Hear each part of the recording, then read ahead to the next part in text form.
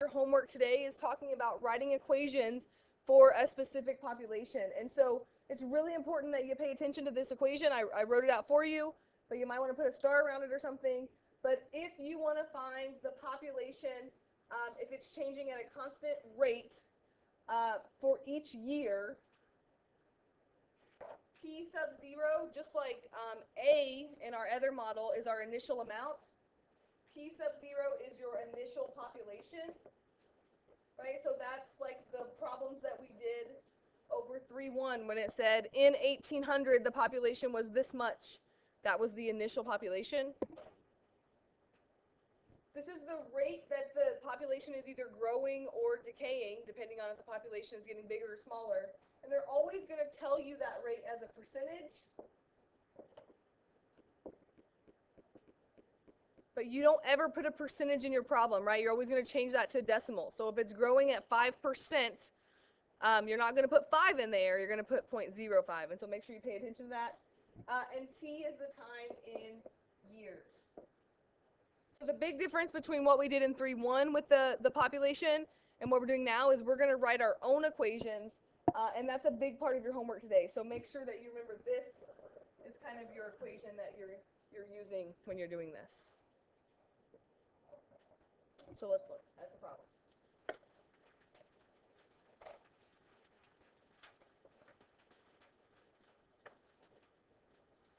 Just like on 3.1, part of your homework today is just asking you, is this growth or decay? But notice it's kind of fitting that population model.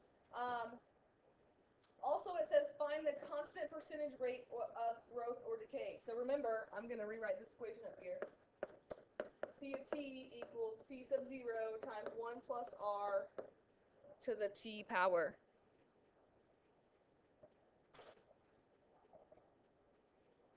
So when you look at number 1 there, and it says 3.5 times 1.09 to the t power, if this is the number in the middle, can you tell me what r has to be in that problem?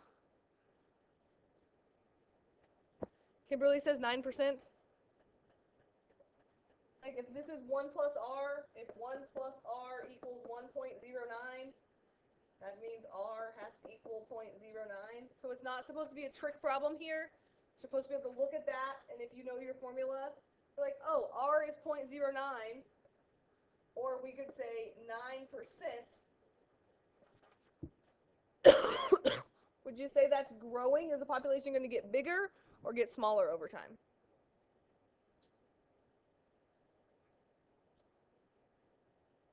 Let's just wait. Let's look at number 2 and see if we can figure out what the rule is going to be here.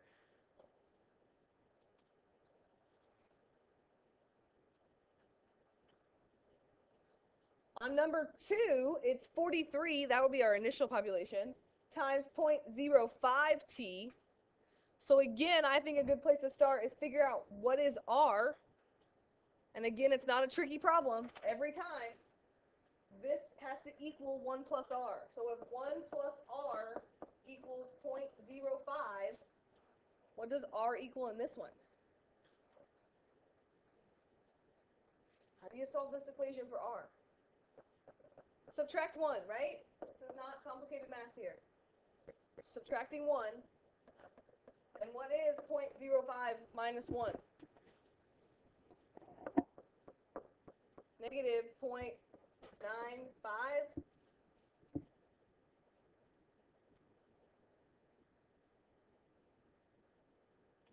What do you think?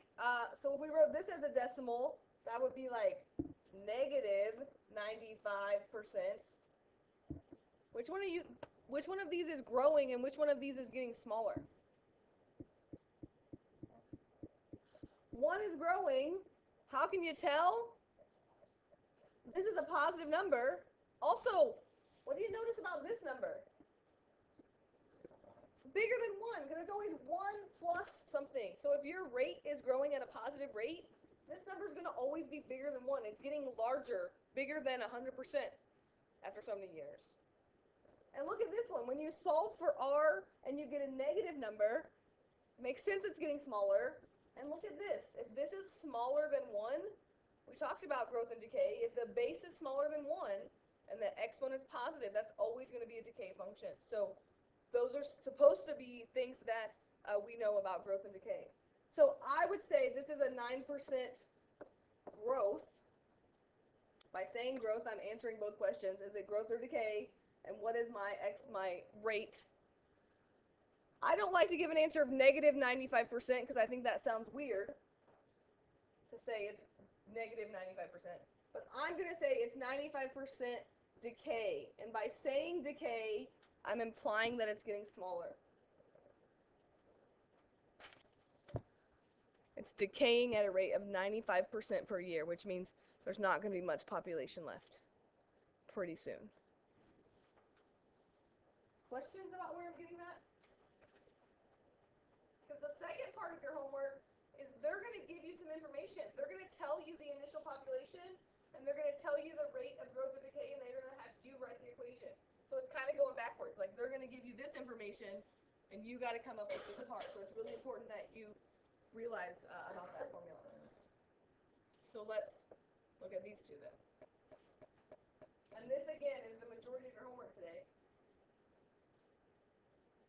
It says determine the exponential function that satisfies given conditions, just like we did before, except for now, when they're talking about a population model, I expect that your answers are going to look like this. The population of t equals p sub 0, which is my initial population, times 1 plus r to the t power.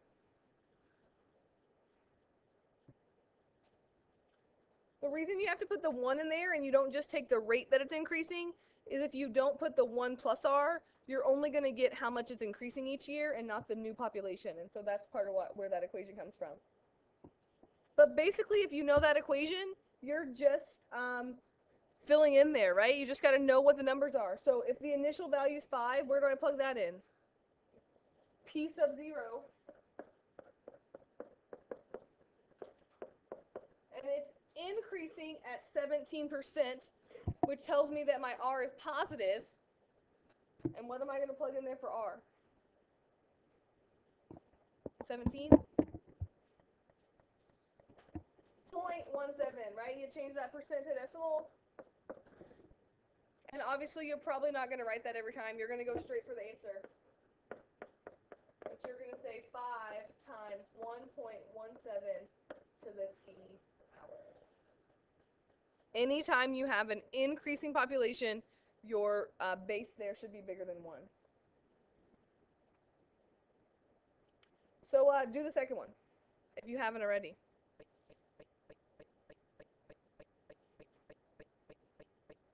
And then how about let's use these boards under our desks that we never use and write the answer to the second one after you write it on your paper and hold it up so I can make sure we're good on this before we get to the story problem.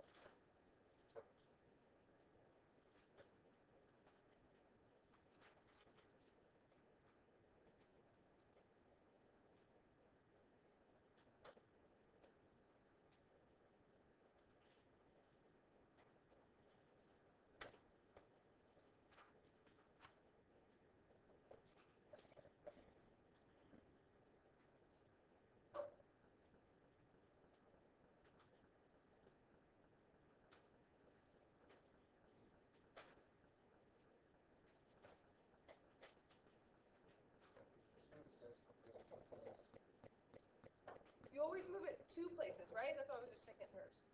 Right? 17% is the same as 17 out of 100, which is 0.17. So if it's 2.6, even though the point's already there, it would be 0.026, right?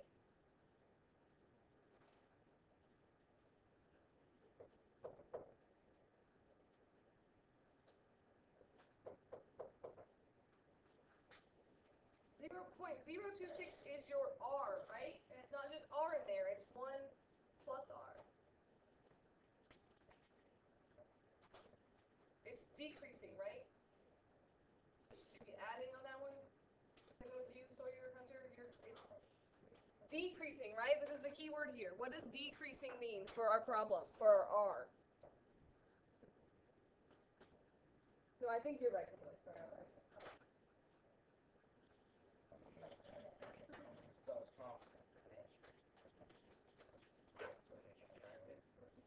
Yes. It's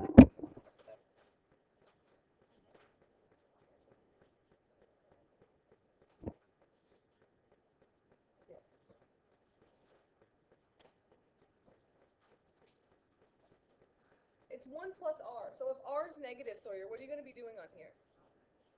You're going to take 1 minus 0.026. Should that be a negative number?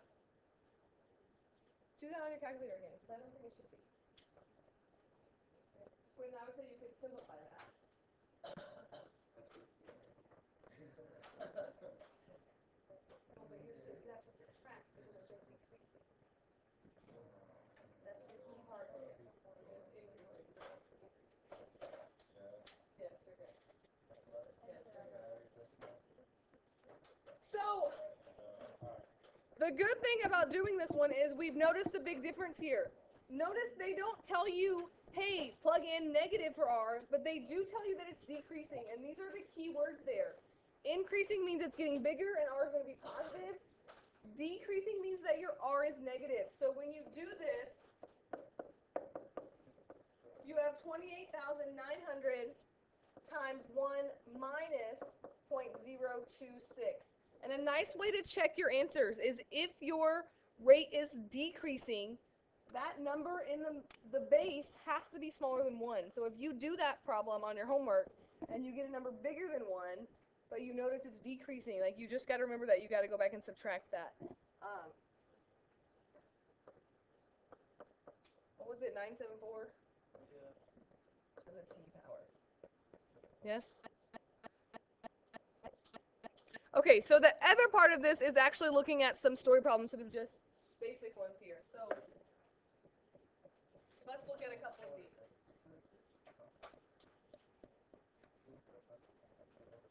Again, what makes these different from the ones that we did in 3.1 is in 3.1 we were writing these logistic equations, and they were kind of crazy problems. These are increasing at a constant rate, and so that's what makes us able to write our own equation. It says the 2000 population of Jacksonville, Florida was 736,000 and was increasing at a rate of 1.49% each year. No. At that rate, when will the population be 1 million? So you have kind of two steps on these problems. Step 1 is going to be write your equation just like we've been doing. And then step 2 is we're going to solve these. And we can talk about solving them with our calculators the way we did before. And then we can talk about solving them using a graph, which is what I'm hoping that we'll do today. So I'm going to write the formula again. P sub 0 times 1 plus r to the t power. What is my initial population in this one?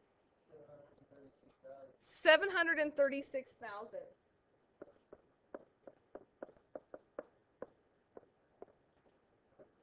Remember on the ones that we did in 3.1 how it would be like in millions, and they wouldn't use all those zeros in the actual equation? Like if it was 4.2 million, they just used 4.2 in the problem.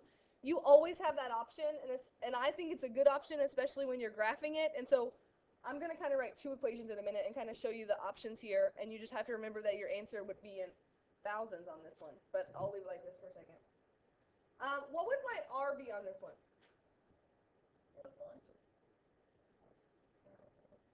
They tell me, right? It's increasing at a rate of 1.49%.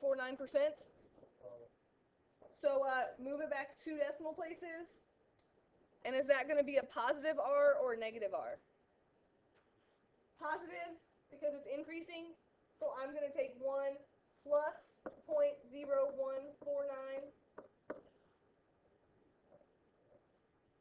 And again, you can just do that all at once. I would do it all at once.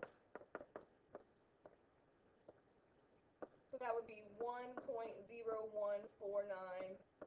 to the t power. Also notice they tell us what year that started with, and think back what we did in 3.1. In 3.1 they would say where t represents the number of years since 2000. That's kind of what this one is too. So they tell us the population in 2000. So when we're thinking about values of t, we're not going to actually plug in like 2010, 2020. We're just going to plug in how many years since that year, and that's kind of how all these problems always work. Just want you to keep that in mind. If I want to know when will the population be in 1 million, do you remember how we did this on 3-1 homework? What did I make you do? Well, no, you actually could put 1 million over here, but we haven't talked about how to solve this yet. We kind of did a guess and check thing. You remember that? Like in our notes, and I said, could we just guess years until we got to 1 million? And we can still do that, but I also want to show you that we can graph this, and we can just try to figure out when will it equal 1 million. But I'm going to let you use the graphing calculator. So let me pass these out so we can kind of talk about this. We're going to get through our notes very quickly because we only have one more example. So then you can do your homework. Where's the graphing calculator part first? Yes, but that's okay because we only have one more question after this.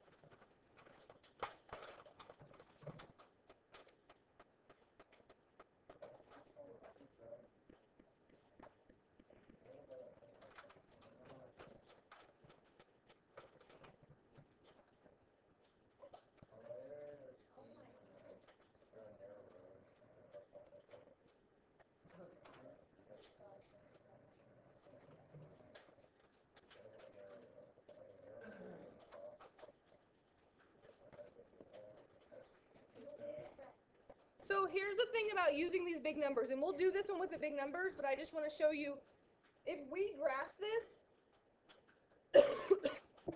when we plug in 0 for t, which is kind of like our x value, what are we going to get for our y value? 736,000, which means our graph is going to need to be really big, which is okay because we can change the scale on our graph, but you can also change this around. And you can make these numbers smaller. Like if you wanted to write the same equation, you could say, what if I just drop these zeros off and I make this 736 times 1.0149? But you have to remember that when you get your answer, it's in thousands. So on this one, when you plug 0 in, you get 736. But you have to just say, oh, that's 736,000, which gives you some smaller numbers. So your option here, but you don't have to do that. We're going to graph this, and we want to know when it would equal 1 million. So we're also going to graph the equation y equals 1 million.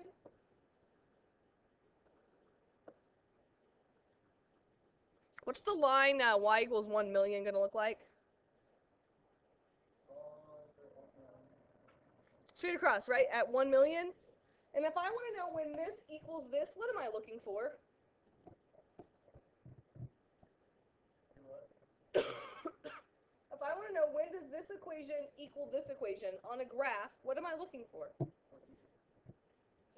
But what would that look like on my graph? That's what I'm asking. You're just randomly guessing things.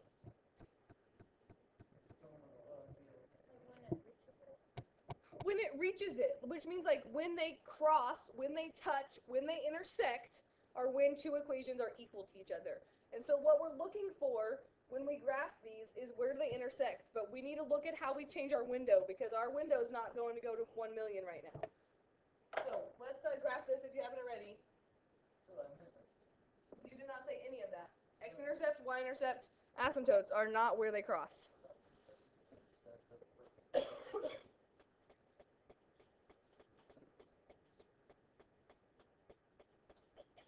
She didn't say it right.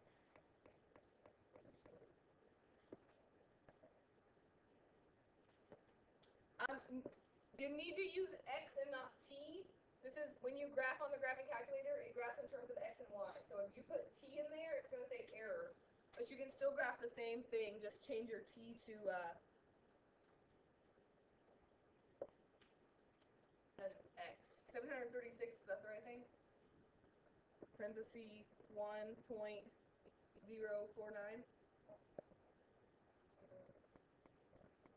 1.0149. Parenthesis, and then you hit the caret button to say exponent, and yours will put a caret on it, and the X is right here next to the alpha, right under mode. Enter. You don't put that caret there, it's going to multiply by X, not take it to the power of X. And then I want it to cross at 1 million, so I'm going to type in 1 million. 1, 0, 0, 0, 0, 0, 0.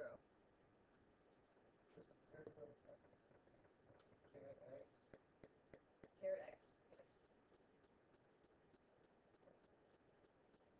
Now don't hit graph yet, because your graph is not going to show you anything right now, because at 0 it's at 736,000, which means we need to change our window. And that's the nice thing about using technology, is I wouldn't want to make a graph this big, but if you go to window, which is the second button right here, you can make your x and y axis any big you want it to be. On my x-axis, what does x represent in my problem here? Your time, right? How many years? So do I need any negative x values up there? No. So I'm going to change this. This is my x minimum. I'm going to change that to 0. And my maximum, I'm not really sure. I don't know what the answer is. So maybe I'm going to choose, like, let's see, in 2000 it was 736,000. So it doesn't seem like there'd be that many years. So yeah, maybe let's choose 50. You could try something smaller if you want. But that's kind of, you have to just kind of check that a few times. You remember what this button represents? Yeah, what it goes by. So if you wanted to go by ones, you can.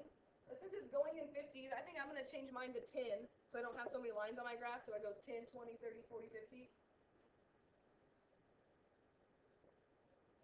Why is my population? Am I going to ever have a negative population? What do I know is my population at time equals 0? 736, which means really we could start our minimum at 736 because we know that's our lowest number. You could start it at 0 if you want. It's kind of up to you. What do you think? 736,000? Let's do that.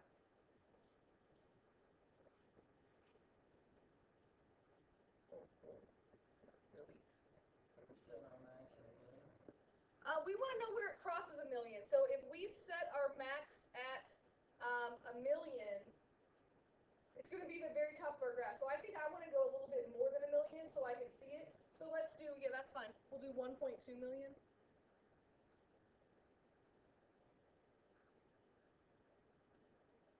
And I'm going to make my scale go by, I don't know, 100,000. Does that sound right? I'm just trying to make it so it's easy to read here. And this is the feature that, yes, guess and check is going to work just fine. And on your homework today, if we run out of time, you can use guess and check. But I just want to show you how we can use these graphs to help us. So what should happen if we've entered this incorrectly and we've entered our equations incorrectly, now when I hit graph, I should get my population growth. Notice it's increasing. I should get my 1 million mark. And what I'm looking for is where they cross. And you can just use your arrow buttons. But there's also a button on here that actually tells you where they cross, if you want me to show you that. But you can also just use these arrows, like you can go over here and you can get a rough estimate of where do those cross. See, like, is it 20 years? Is it 20.21? See, I don't know. So let me show you this real quick, all right? It's really easy. It's much easier than the max min that we struggle with. But under calc, so if you hit second trace, you get this lovely menu that is a really cool menu on the graphing calculators. And if I want to find where two equations cross, which number do you think I'm going to hit? Intersect. Yeah, I want to know where they intersect, and I'm going to hit number 5. And the great thing is they ask you which two curves do you want to know. We only have 2 of them. So notice it's on my exponential, and it says first curve. I'm just going to hit enter. And then it jumps to the second curve. Yep, that's my second curve. And then it wants me to guess, like get close to it. Let's see, I think it intersects right there.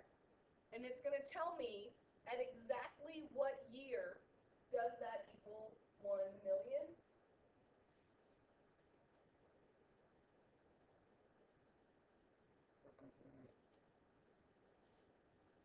So that's second trace, number 5, intersect, enter, enter, and then you got to move your arrows and put the guess there. If you just remember to go to calc, it kind of tells you what to do. Right, and it depends on how accurate we want to get. We could say at about 20.73 years, which would mean if we're going to the next whole year, I agree with you, Logan, we would say in 2021 would be the first whole year that would happen. So about 2021.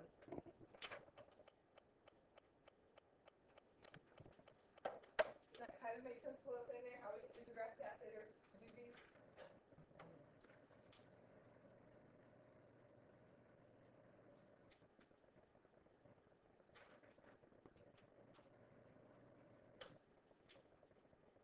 Let's look at the last one real quick.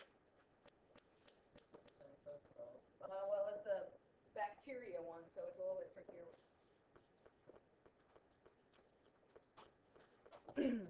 It says, suppose the half-life of a certain radioactive substance is 20 days, and there are 5 grams present initially.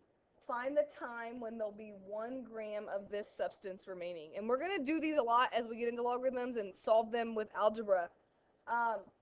But there's one on your homework like this, and I just want to show you that it's a little different than the other ones. It's not a population model as much of saying what's happening here, because it's the half-life. And do you remember what that means? What does half-life mean?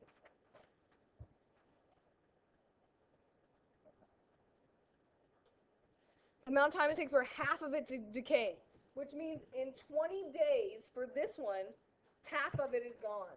And so we could say if 5 grams are present when it starts, at time t equals 20, how much do we know is going to be left? 2.5. And so we can use that to kind of set up these equations. So this one kind of goes back to our normal one. Like, I'm not going to do the 1 plus because there's no 1 plus on this one. I'm just going to use my normal equation. Y equals A times B to the X, or T if you want to use time there. I don't know. I think I want to use time.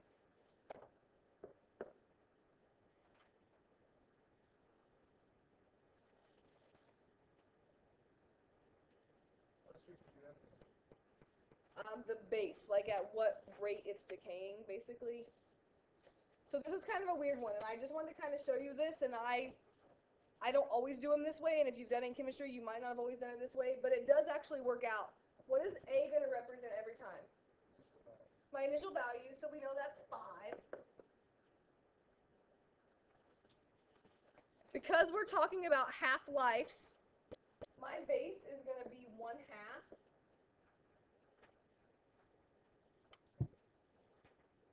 Now here's the tricky part of this. Anytime you're doing these half-life problems, you got to figure out what could I make my exponent so that in 20 days that there will be half of this left. So half of 5.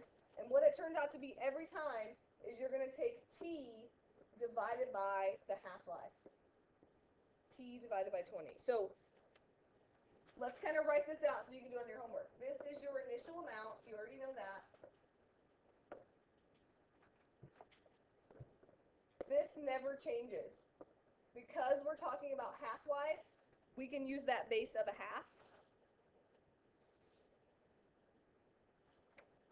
And this number will always be whatever the half-life is.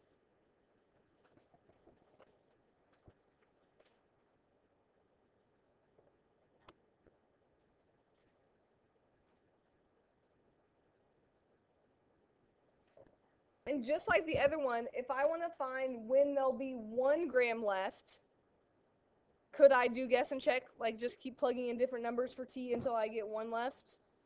Or could I graph this along with what other equation would I graph on this one? Now, y equals 1, because I want to know when there'll be 1 gram left. I'm going to graph this. And am I going to need such giant numbers on my window on this one? No, these are really small numbers, which means you got to make sure you go back and check that window. That's the most important thing.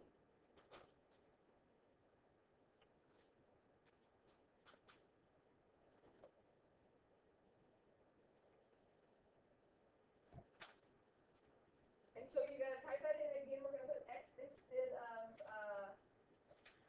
t. Did I close my graph?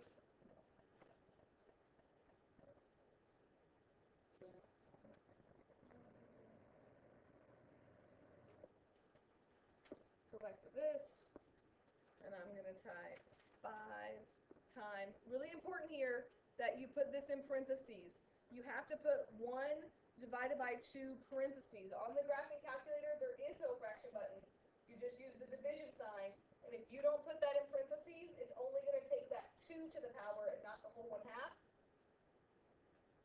And then I'm going to hit my caret button again. And again, you need to put this in parentheses.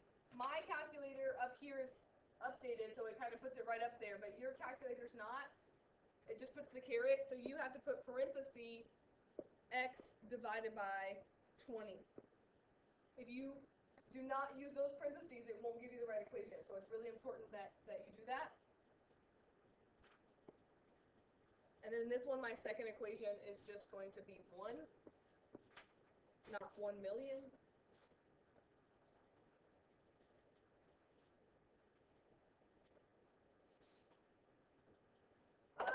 So going back to my window,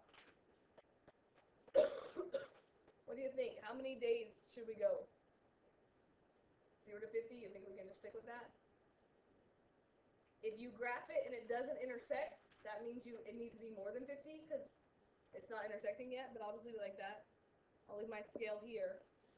My y minimum, I'm going to put it as 0 this time because, again, I'm never going to get less than 0. I just want to see where it intersects at 1. Go above 1. So I don't know, you could go to 5, but really it doesn't matter. As long as you go bigger than 1, like I'll just go to 3. Because if you just go to 1, that'll be at the very top of your graph. You'll have a hard time seeing that. And again, when you graph this, you should see 2 graphs on your paper. You should see an exponential decay because that radioactive substance is getting smaller and smaller and smaller. And you should see that line y equals 1. Oh, look, it barely fit it in there at 50 days. And then you can hit that intersection button and see what you get with your answer. So it's like your exponential button. It's not graphing. Put this in parentheses. You have to, because it's only going to take that to the x power and then divide by 20 if you don't put it in parentheses. No.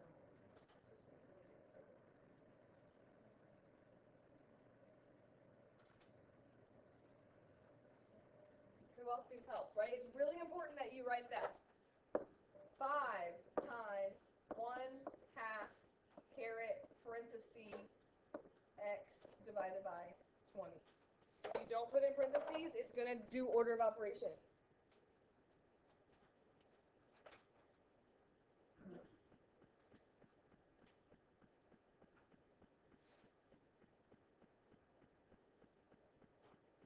Did anybody get the intersection?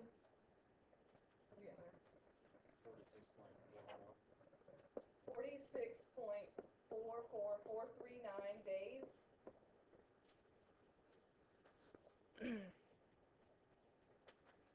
If you wanted to be really accurate, you could change that 0.44 of the day into hours. That kind of goes back to your chemistry days. If you wanted to say there's 0.44 of the day, what would I multiply by to change that into hours? How many hours are in a day? So I could say there are 24 hours in one day, so I get those days to cancel out. So I could be really accurate, and I could say 46 days, sorry. And I think that works out to be about 11 hours. Because I was just, like, if you actually wanted to do this and you were a scientist, you want to know how many hours that's going to happen at, so you can know exactly what that's going to be. So I just changed this decimal, 0.44 of a day. How much is that? A little less than half of a day. And so I just did a little chemistry to show you that you could do that. You don't have to do that, but check your answer. Yes, 1 second.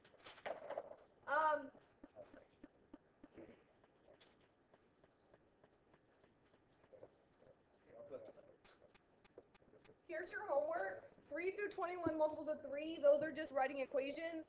And then 30, 33, and 34, those are the ones that I was hoping that we could graph. You have a couple minutes. You could at least get your paper labeled and see maybe if you could get number 30 started. If not, I might, maybe we'll do like the first 5 minutes of class tomorrow, maybe 10 minutes. really can do 30, 33, and 34 by guess check, but I'll give you some time tomorrow.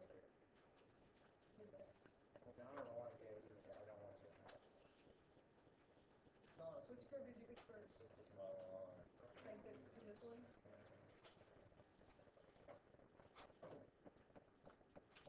Is this like 3-2, day 2? It's just 3-2, day 1. There you go. Oh, I just hit down. Take a picture of top. The curve. Like you were still on this one. That's why I wasn't letting you do it, because you were still on the same curve. Like, because there. But you already picked that one. Like you need to be on the straight. Make sure you get turned off. Like you picked that one first, so the second curve has to be straight. No. Make sure it's like, That's you trying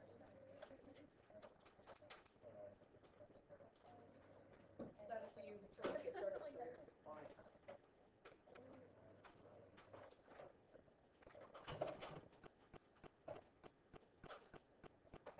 When the bell rings, you can just make sure the calculator's turned off and leave it on your desk, and I can pick it up for you if that's what you're worried about.